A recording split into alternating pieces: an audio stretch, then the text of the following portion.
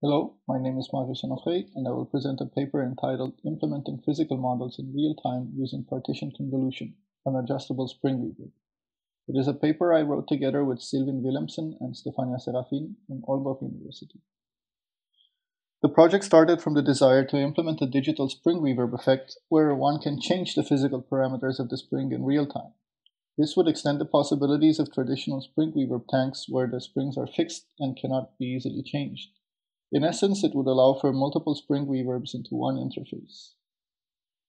In the following parts of the presentation, I will describe the helical spring model used to simulate the vibrations of the different considered springs.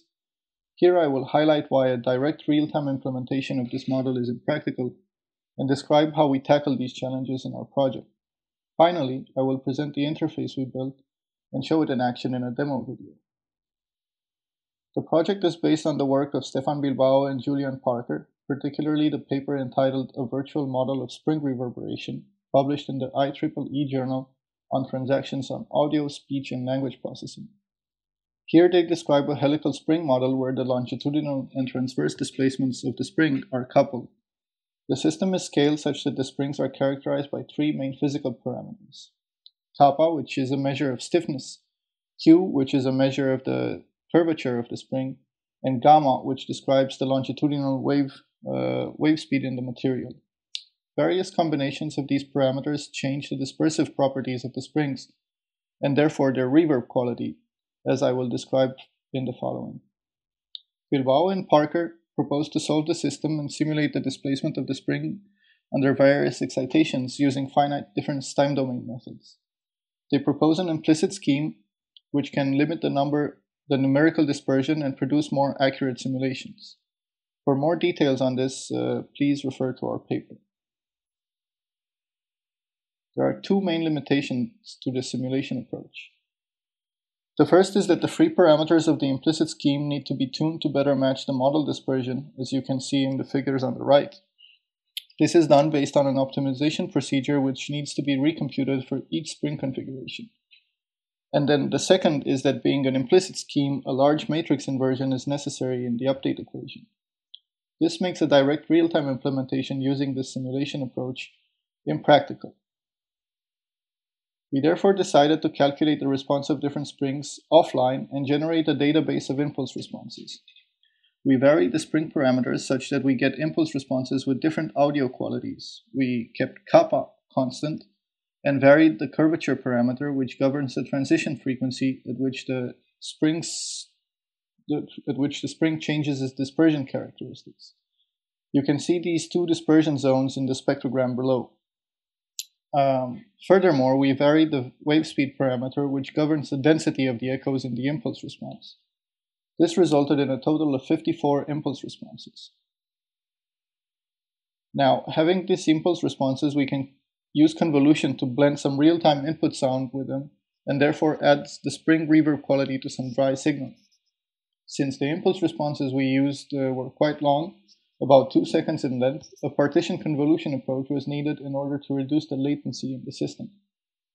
We used the algorithm proposed by Armeloni and others, which is highlighted in this block diagram. An important feature that we wanted for our implementation was to be able to switch smoothly between different impulse responses without clicks or audio dropouts. This was done by preloading all the impulse responses at startup, and when transitioning from one impulse to another, essentially computing the convolution for both impulses and fading in between them. In order to embed the effect in a physical device, we decided to go with the Bella platform, particularly the Bella Mini Toolkit. The Bella is a single-board Linux computer dedicated for high-quality audio with minimal latency. We made a multi-thread implementation of the partition convolution algorithm in C++ in the Bella IDE. After various investigations regarding the filter size, we settled on 8,192 samples with a 50% hop size, which resulted in a latency of 279 milliseconds at a standard sampling rate of 44,100 Hz.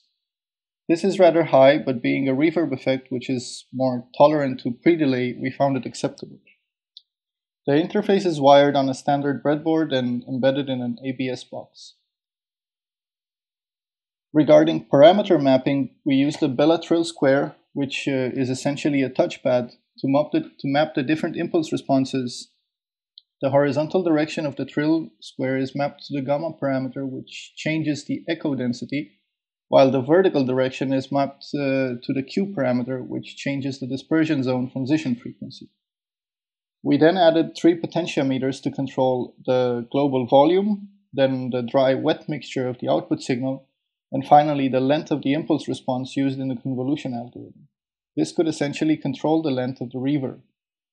Finally, we embedded a microphone in the side of the box and the toggle switch, which could change between either some external input or the microphone input. Using the microphone as a source signal, one can then tap or scratch the box and transform the interface into more of an instrument than an effects processor, which hopefully you will see in the demo that I'm going to show. Hello, I'm going to make a short demo video for the Spring Reverb interface we developed for our SMC paper. You can now hear me through the microphone, which is embedded in the side of the interface.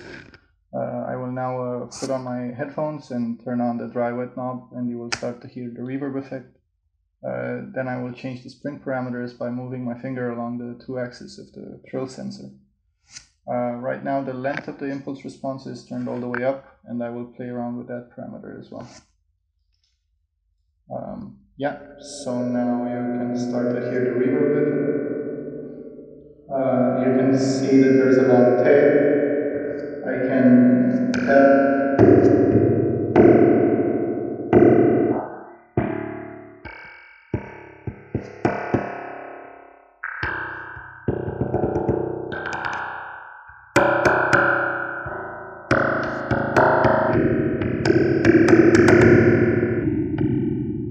I can also turn the length of the impulse response a bit down.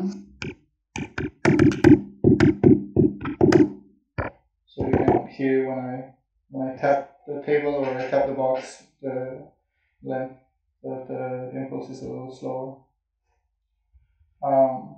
Yeah. Now I will play some music from my phone. It's just an online radio station.